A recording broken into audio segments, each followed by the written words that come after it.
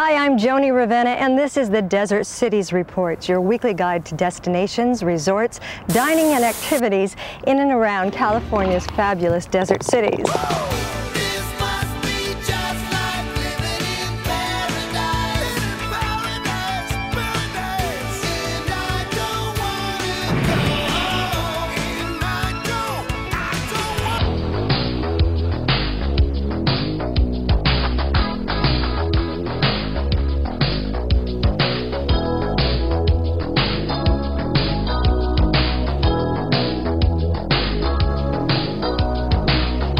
We're here at the Ingleside Inn at Melvyn's restaurant, and tonight there's a wonderful speaker series with Joel Douglas, and he's the producer of so many well-known movies like Romancing the Stone and One Flew Over the Cuckoo's Nest. It's so great of you to talk to us before you go out and talk to all of them over at Melvyn's.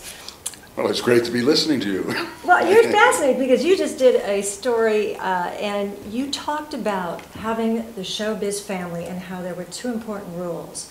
One was don't compete in the family, and the other is don't believe your own press. How important is that? Well, it's very important, actually. I mean, it's part of four kind of credos that I go by. You know, you run the show doesn't run you.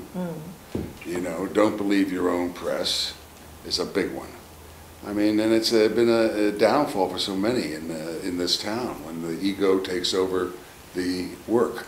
But isn't that hard? I mean, we all want to compete with our siblings. That's just what we do. Well, we do with sports. We do with non-competitive life things. I'm not speaking about siblings are natural, you know, competitors growing up. But I made an early on decision to support. I am I call myself proudly a backroom boy. I do the numbers. I do the support strategy. You know, to making a film. And it's much healthier. I saw Mike, he competed, obviously, with Dad. He was known as Kirk's son, gosh, I think right up to the Jewel of the Nile series. He had done 10 films already. And was that difficult for him? Must have been. Oh, yeah. I mean, it's difficult, you know, on all counts, you know, outside and in. I mean, you're constantly questioning yourself. You're constantly being compared, you know, to you know, another actor.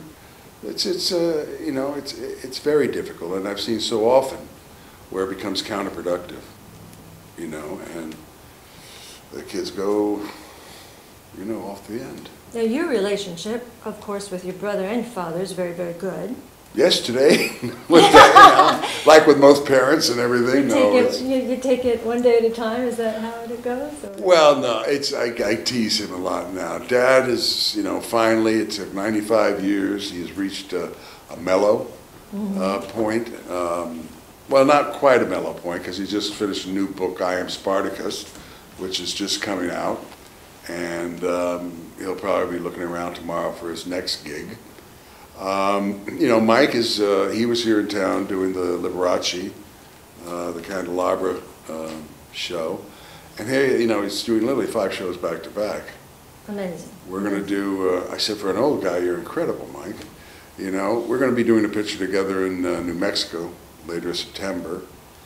And what about his wife? Will she be involved with that as well?